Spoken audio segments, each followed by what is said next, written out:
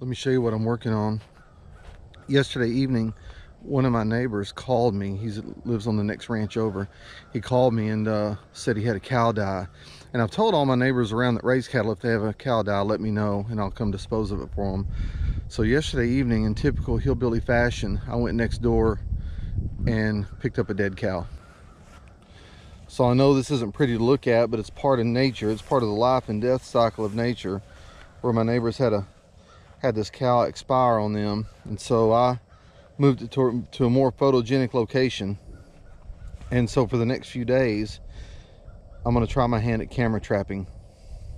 So where the cow had died on the neighbor's place was in some pretty tall grass, and so it was, from a photographic standpoint, just wasn't in a good location. And so knowing how nature works and knowing that this cow won't go to waste, something's going to eat on it, whether it's vultures or whether it's coyotes or bobcats or whatever, something will come feed on this cow.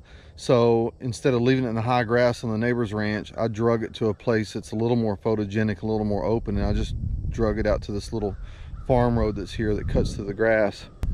And so what I'm doing here, instead of sitting on it every day with the camera, I've got a camera trap set up. So let me show you the setup here. You can see I've got this camera housing pretty close to the cow, but I've got a wide angle lens inside of it. Typically, an inanimate object like this camera housing, animals will pay attention to it, but it really doesn't spook them that much at all for whatever reason. Inside this housing, I've got a Canon 60D camera with a I don't remember the millimeters, but it's a 16 to 35 millimeter equivalent zoom. It's a crop body. So I've got it set on probably about 24 millimeters, something like that, wide angle, because I think these shots work great when the animal's at wide angle. And the little white box to the right with the tape on the back of it, that's actually a passive infrared sensor.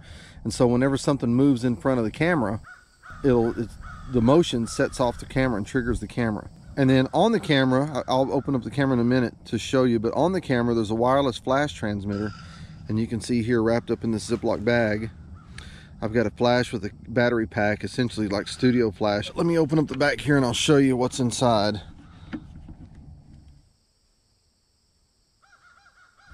If you notice here, I've got the camera that's hooked to the cord here, runs across to the passive infrared sensor. And then I've got the camera hooked up, got the battery pack on it. And the reason why the battery pack, it just extends the life if it gets cold out here. I've got a wireless flash transmitter that goes over to the wireless flash receiver that's on the flash, and then the whole thing just works in concert together. You end up taking a lot of pictures that you don't want, but that's part of the game too. It's part of the fun. So I'm going to leave this rig out here for about a week, and then I'm going to come back and hopefully something has taken advantage of this cow, and it'll feed all kinds of critters, buzzards, little bugs, coyotes, bobcats, whatever else comes to it. We're hoping we'll get some great shots out of this deal.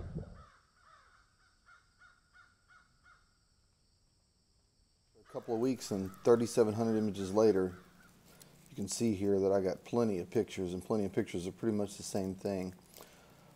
One thing I really didn't account for when I set the camera out at first was, well, actually a couple of things I didn't account for was, one, it's a bad camera angle, and two, the sheer number of buzzards that would come here at first. And so I got a lot of pictures of buzzards, both turkey vultures and black vultures, and those things are just coming in and just hanging around. And you got to remember, the motion sensor can't distinguish between a weed blowing or the same buzzard over and over, so it's just going to continue to take pictures as long as there's something moving in front of the camera. And so that's what accounts for this. So after a couple of weeks, when I realized I didn't have the best angle of the cow, and also in the background you can see there's some highline wires, and I really thought I had those out of there when I first composed it, but I decided to move the camera, and so it faced more of the head of the cow, and probably a little better angle.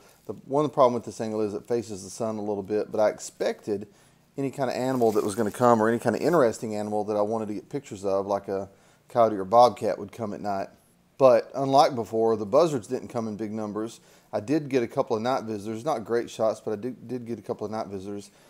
But something about this angle, I don't know if it was a weed or what, but it took literally thousands of pictures of just the dead cow laying there. So the thing about camera trapping that I mentioned before, it's hit or miss. Sometimes you get good shots, a lot of times you don't, and this is one of those times. So after 3 weeks of time, I got a couple of good shots, but nothing really to write home about. But that doesn't deter me, because this is a real passive way of shooting some interesting pictures. I've had really good luck in the past, and it's always worth just kind of seeing what's out there and seeing what's moving around. And it really serves as a set of eyes for me even when the sun goes down. But in the end, I'm not going to say the whole excursion was a total loss. I mean, you put the camera out there knowing you're taking your chances on whether you'll get a picture of something or not. In this case, I got pictures of a lot of something, a lot of turkey vultures. But again, it's not a complete loss. I got a few keepers in there that I can use for some other project. Maybe if I ever do a project on turkey vultures, I've got some pictures of them just at a kind of unusual angle, wide angle, but interacting with one another in a way and conveying that behavior in a way that a telephoto lens just really can't.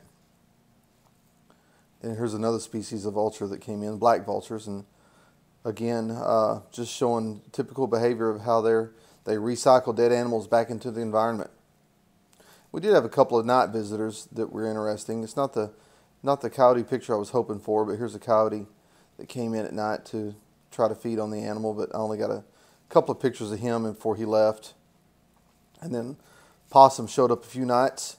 And the cool thing about doing these pictures at night and using an off-camera flash is, again, it's almost like a studio flash where you get interesting shadows, and then the exposure's long enough that you can see the stars in the background.